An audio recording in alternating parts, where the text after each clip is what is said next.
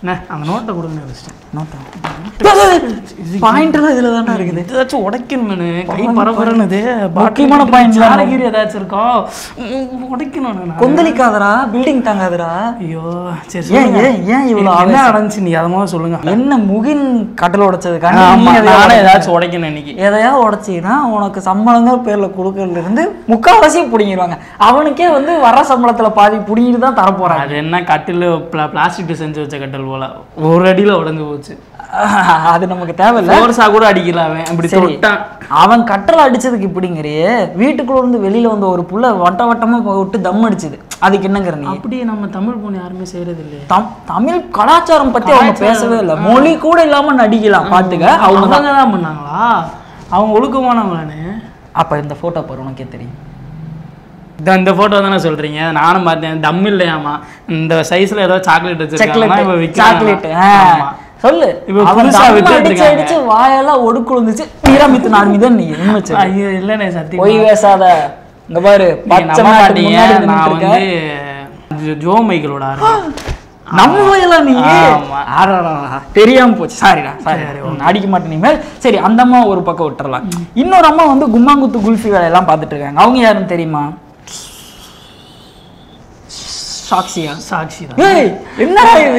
அப்படிதானே சொல்றாங்க எல்லாரும். பாம்பு சாக்ஷி. அவங்க பாம்பு சாக்ஷியா? இன்னைக்கு வேற ஏதோ நாகப்பச்சினாங்க. அப்ப நேத்து ஹாப்பி ஃப்ரெண்ட்ஷிப் டே அந்த மாதிரி வந்து அவங்களுக்கு தான் நம்மலாம் போய் சொல்லணும். அவனா அவங்கள்ட்ட பேச முடியாதுன்ற காரணத்தால அதான் EVP சிட்டில இருந்து வெளியில இருந்து பேப்பரை கல்லில் வச்சு எரிஞ்சிரு. இந்த ஒரு படத்துல ஒரு கலெக்டர் இருப்பாரு, அவர்கிட்ட மெசேஜ் சொல்றதுக்காக பேப்பர்ல ராக்கெட் செஞ்சு அந்த மாதிரி தான் நம்மளும் பண்ணணும் போல இருக்குது. அவங்க ஏன் அவங்களை அப்படி சொன்னேன்னு பார்த்தீங்கன்னா, ஒரு நிமிஷம் இங்க பார்த்துட்டு வந்துடுறேன். என்ன கதைன்னு பார்த்தீங்கன்னா, எபிசோடு ஆரம்பிச்ச அன்னைக்கு வந்து அபிராமி அவர்கள் வந்து இந்த மாதிரி கவின் மேலே எனக்கு கொஞ்சம் உட்டாலக்கடி இருக்கு அப்படின்னு சொல்லி வந்து சொல்லியிருந்தாங்க. அதுதான் உட்டாலக்கடி, சரியா? ஏன்னா அவங்க ஒருத்தர் மேலே வச்சா அதுக்கு பேர் கிறிஸ்தக செய்யா. இந்த ஃபோட்டோ தானே சொல்கிறீங்க? இது ஏன் அவங்க தம்பியாக இருக்கக்கூடாதா, அண்ணனா இருக்கக்கூடாதா? அண்ணன் தம்பி கூட எதுக்குடா யூஆர் மோர்னுலாம் சொல்லி போடணும். எழுத்து போட்டுருக்கு. மோர், ரசம், கூழ். எல்லாரும் ஜூம் பண்ணி பாருங்க. நானே ஜூம் பண்ணி பார்க்கலாம். வேணா இன்னொருக்கா போடுறேன். ஓகே, பாத்தியா? கிளியரா?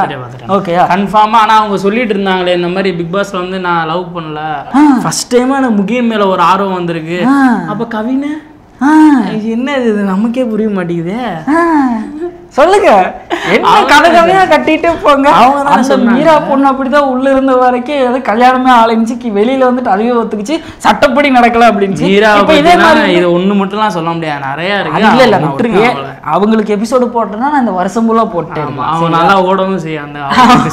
சரி விடுங்க, அவளை பத்தி வேண்டாம். அவங்க வீட்டு விட்டு வெளியே போயிட்டாங்க. இப்போ அவங்க நிறைய படங்கள்லாம் வேற பண்ணிட்டு இருக்காங்க. சமுத்திரக்கனிக்கோ சார் கூட எல்லாம் லைவ் சாட்ல வந்தாங்களே. ஃபேன்ஸுக்கு ரொம்ப நன்றின்றாங்க. யாரு ஃபேன்ஸ்னு எனக்கு தெரியல. சரி வாங்க. சரி, அது எதுக்கு இப்ப அபிராமி சொல்லியிருப்பாங்களோ? ஆமா, இங்க கூட 2 ஃபேன் எல்லாமே இருக்குது. சரி விடுங்க, அது எதுக்கு? அவங்க வீட்டுக்கிட்ட ஏதாவது வந்து விவேக்ஸ் கடை ஏதாவது இருந்திருக்கும், அதனாலயே சொல்லியிருப்பாங்க. இப்போ அபிராமியோட கதைக்குள்ளார வரும்போது வந்து அபிராமி அவர்கள் பார்த்தீங்கன்னா வீட்டுக்குள்ள போனோன்னே கவினை லவ் பண்ற அப்படின்னு சொல்லி வந்து சொல்லியிருந்தாங்க. அது மட்டும் இல்லாம கவின் மேல ஆல்ரெடி எனக்கு ஒரு கிரஷ் இருக்குன்னு சொல்லி உட்டாலக்கடி விட்டாங்க. ஓகேங்களா? பார்க்குற சீரியல்னால உங்களுக்கு கிரஷ் வந்துச்சு. ஆமா ஆமா, கலாய்க்காதீங்க, புனிதமான காதல். அடுத்ததா வந்து பாத்தீங்கன்னா கவின் வேண்டாம்னு சொன்னோன்னு வந்து தர்ஷன் கிட்ட பேசிட்டு இருந்தாங்க ஆல்ரெடி. அது மட்டும் இல்லாம அவங்களும் சேர்ந்து நிறைய ஷோஸ் எல்லாம் வேற பண்ணிருக்காங்க. ஏன்னா மாடல்ஸ் தானே, அடிக்கடி மீட் எல்லாம் பண்ணிருப்பாங்க. தர்ஷனுக்கு ஆள் இருக்குங்கிறது நம்மளுக்கு அபிராமி மூலியமா தான் வெளியில தெரிய வந்தது. அவங்க யாருன்னா சனம் செட்டி அப்படிங்கிற மாதிரி சொல்லியிருக்காங்க. 2 பேரும் வந்து மியூச்சுவல் அண்டர்ஸ்டாண்டிங் இருக்காங்க. கூடி சீக்கிரம் வந்து லோன் வாங்கிடுவாங்க அப்படின்னு வந்து சொல்லியிருக்கிறாங்க. ஸோ அது என்ன கதைன்னு தெரியல, அது பொறுமையாக பார்த்துக்கலாம். அதனால தர்ஷனையும் லீட்ல இருந்து வெளியில தள்ளி விட்டாங்க. இப்போ முகின் மட்டும்தான் ஃப்ரீயா இருக்கிறாப்ல. கல்யாணம் ஆகாதால அவர் மட்டும்தான். ஆமா ஆமா, பட்டா போட்டா முகின் மேல மட்டும்தான் போட முடியும்னு சொல்லி பட்டாவை தூக்கி வீசி இருக்கிறாங்க. இப்போ இதுக்கு அப்படியே ஒரு பாஸ் பண்ணிடலாம். இப்போ திரும்பவும் நம்ம வந்து கவின், அபிராமி, சாக்ஷி இவங்களுக்குள்ளார வரலாம். ஓகேங்களா? இப்போ கவின் வந்து கவின் இல்லை, அபிராமி வந்து கவினை லவ் பண்ணும்போது வந்து கவின் வந்து இல்லை ஒரு 10 நாள் எங்கூட இருந்தீங்கன்னா காரி துப்பிட்டு போயிடுவேன்னு சொன்னோன்னே அப்பயே சாக்ஷிக்கு கவின் மேலே ஒரு கண்ணு. அபிராமி கெட் அவுட் ஆனோன்னே இவங்க கெட்டின் ஆனப்ப கவினும் வந்து ஆல்மோஸ்ட் வந்து பொசசிவ் ஆகி இந்த மாதிரி மேலே எனக்கு பொசசிவாக இருக்குது, எதுவாக இருந்தாலும் இங்கே கேம் மட்டும் விளாட்லாம், வீட்டுக்கு வெளியே போய் எதுவாக இருந்தாலும் பார்த்துக்கலான்னு சொன்னாரே தவிர இதை பார்த்துக்கலான்னு சொல்ல, எதுவாக இருந்தாலும் பார்த்துக்கலான்னு ஜென்ரலாக ஒன்று வச்சார். அப்போது அபிராமிக்கு சாக்சி மேல உள்ள ஒரு வெறுப்பு ஏற்பட்டிருக்கும், கண்டிப்பாக பட்டிருக்கணும். என்னடா அது நம்ம கூடயே சுத்திட்டு இருந்தா, ஒரே தட்டுல சாப்பிட்டு இருந்தா, ஒரே பெட்ல படுத்துட்டு இருந்தா, 3 roses இருந்தா இப்படி இருந்த டைம்ல வந்து இப்படி பண்ணிட்டாலேன்னு சொல்லி காண்டு. இப்போ பாஸ் பண்ணல, அதுக்குள்ள வந்துருங்க. இப்போ முகின் அபிராமி நடுவில் போடுறாங்க சாக்சி. ஓகேங்களா? இப்போ கவினுக்கு நடந்த கதை மாதிரியே முகின் கூட வந்து அபிராமி இருக்கும்போது தேவையில்லாம சாக்சி உள்ள வந்து ஆட்டையை கலைச்சிருவாங்களோன்னு அவங்களுக்கு ஒரு பயம் அபிக்கு. அது மட்டும் இல்லாமல் திரும்ப இன்னொரு பாஸ் கொடுங்களேன். ஏன் சொல்கிறேன்னா, இப்போ சாக்சி, லாஸ்லியா, கவின் இவங்க 3 பேர்த்துக்குள்ள ஒரு கதை ஓடிட்டு இருந்துச்சு. இப்போ சாக்சியும் கவினும் வந்து ஒன்றா இருக்கும்போது எப்படி வந்து அபிராமி கவினும் ஒன்றா இருக்கும்போது சாக்சி உள்ளே புகுந்தாங்களோ அது மாதிரி இங்கே வந்து லாஸ்லியா போடுறாங்க. அப்போ சாக்சிக்கு கோவம் வந்துச்சு. ஸோ அந்த கோவம் வந்து ஏன் வந்தது, இந்த மாதிரி கவினை என்கிட்ட இருந்து பிரிச்சிருவாளோ அப்படிங்கிற பயத்தில் வந்தது. இதே பயம் தான் இப்போ அபிராமிக்கு முகின் மேலே பிரிச்சிருவாளோ அப்படின்னு சொல்லி ஒரு பயம் சாக்சினால ஏற்பட்டிருக்கு. அந்த சண்டை தான் இந்த சண்டை. அதை வந்து வெளியில காமிச்சிக்காம உள்ளுக்குள்ளாரே வச்சு குத்திட்டு இருக்காங்க அபிராமி. ஓகே, கிளியரா? பிக் பாஸ் முக்கியமான விஷயம் என்னன்னா, big pass director, assistant director இவ்வளோ நோட் பண்ணிருக்க மாட்டாங்க. நாங்கள் நோட் பண்ணுறோன்னா உங்கள்கிட்ட இதெல்லாம் சொல்லணும் கண்டிப்பாக. ஏன்னா வந்து போன வீடியோ மறையிற போது ஏன்னா ஆரம்பத்திலிருந்து வந்து பார்த்துட்டு இருக்கிறது நம்ம தான். ஸோ நம்ம பாயிண்ட்லாம் வேற நோட் பண்ணி வச்சிருக்கோம். அதெல்லாம் வச்சு பேசினாதான் வந்து கிளியர் கட்டாக அதுக்கு புரியும். இப்போ ஆட்சிக்கு ஏன் வந்து ஒரு வருத்தம் வந்துச்சுன்னா, நமக்கு இடையில லாஸ்ட்லியா பூந்து ஆட்டையை கலைச்சால அதே மாதிரி அபிராமி எங்க ஃபீல் பண்ணிடுவாளோன்னு ஒரு பயம். அதனால கேள்வி கேட்டப்பதான் வந்து இந்த குத்துனதுல இந்த ஜில்லுன்னு ஒரு காதல வந்து சந்தானம் சொல்வார் தெரியுமா, வந்த வேகத்துக்கு அடிச்சு மூஞ்சி வாய உடைப்போன்னு பார்த்தா சும்மா தங்கிட்டு இருந்த பல்பேண்டா உடைச்ச. அது மாதிரிதான் வந்து முகினை பார்த்து எல்லாரும் கேட்கணும் போல இருக்குது.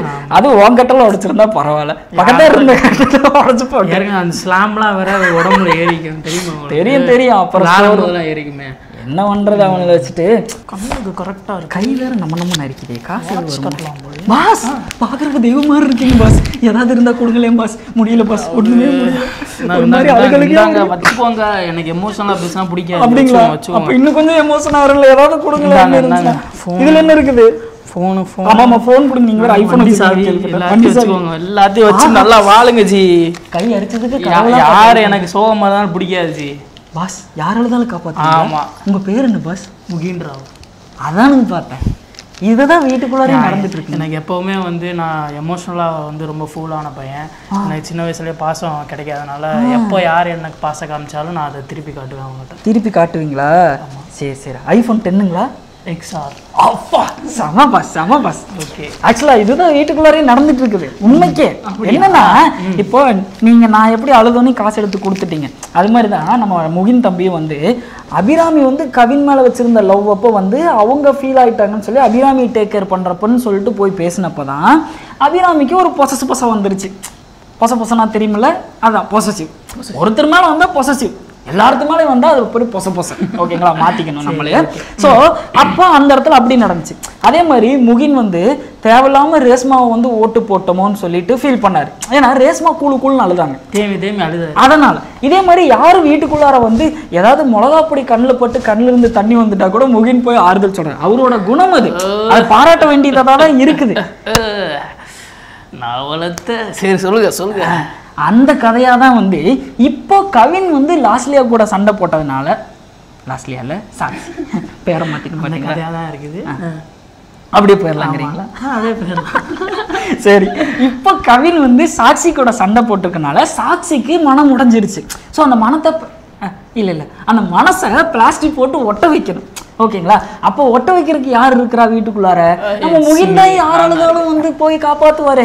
ஐபோன் எக்ஸ் எல்லாம் வந்து கொடுத்துருக்கிறாரு. ஸோ அந்த மாதிரி வந்து அவரும் போய் வீட்டுக்குள்ளார வந்து அவங்களுக்கு சப்போர்ட்டாக பேசும்போது தான் தேவையில்லாமல் அபிராமி வந்து எங்கே இவன் நம்மளை விட்டு போயிடுவானோன்னு காண்டாயிருக்கிறாங்க. ஆனால் அபிராமி பண்ணதும் தப்பு தான். ஏன்னா முகின் வந்து இந்த மாதிரி அவர் ஒரு ஏமாளின்னு கூட வச்சுக்கலான்னு வச்சுக்கோங்களேன், தப்பாக சொல்லலை. பட் அவரோட கேரக்டர் அப்படிதான் இருக்குது.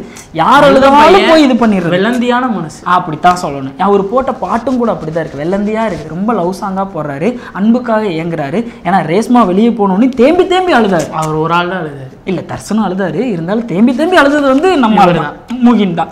அப்போ கூட வந்து அபிராமி என்ன சொல்லுவாங்கன்னா, வீட்டுக்குள்ளே இருக்கிறவங்க எல்லாரும் கண்டஸ்டண்ட்டாக மட்டும் பாரு, ஃபேமிலியாக பில்ட் ஆகாத அப்படின்னு சொல்லுவாங்க. இது எப்போனா ரேஸ்மாவோட விஷயத்தில் வந்து முகின் உட்காந்து அழுதுட்டு இருக்கும்போதும் அபிராமி வந்து சொல்லுவாங்க, இப்பயும் சொல்லுவாங்க. அப்படி இருக்கிற நீ எதுக்கு தேவையில்லாம முகின்ட்டு போயிட்டு வந்து எமோஷனலாக பில்ட் ஆகிறேன்? என் ஃப்ரெண்டாக இருந்துட்டு போக வேண்டியதானா? என் நெஞ்சில் கூடி இருக்கும் அன்பான ரசிகர் பெருமக்களே, இதை தான் அவர் சொல்லுவார். அவரு சொன்னா விட்டுருவாங்க, நீங்க சொன்னா வாயிலே விட்டுருவாங்க. முகின்னு சொல்ல நான் சொல்லக்கூடாதா? சொல்லுங்க.